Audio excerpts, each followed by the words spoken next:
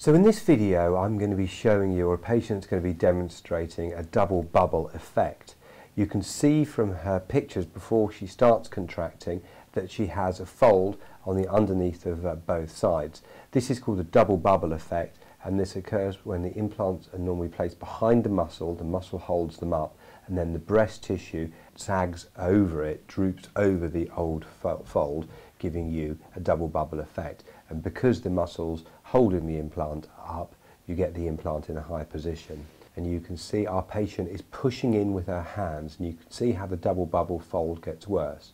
So as she pushes in, she contracts her pectoralis major muscles, and that squashes and lifts the implants up, making the fold much worse. Now the solution to that in the vast majority of cases is either to release the muscle, that reduces the pull that our patient was demonstrating there, or alternatively move the implants in from behind the muscle to in front of the muscle, and that has the same effect of reducing the pectoralis major pull on the muscle. So in summary, double bubble, relatively common. We see it quite a lot. It is correctable. If you feel you do have excess contraction of the muscle following a breast enlargement, please come and see us, and we'll be delighted to discuss the options with you.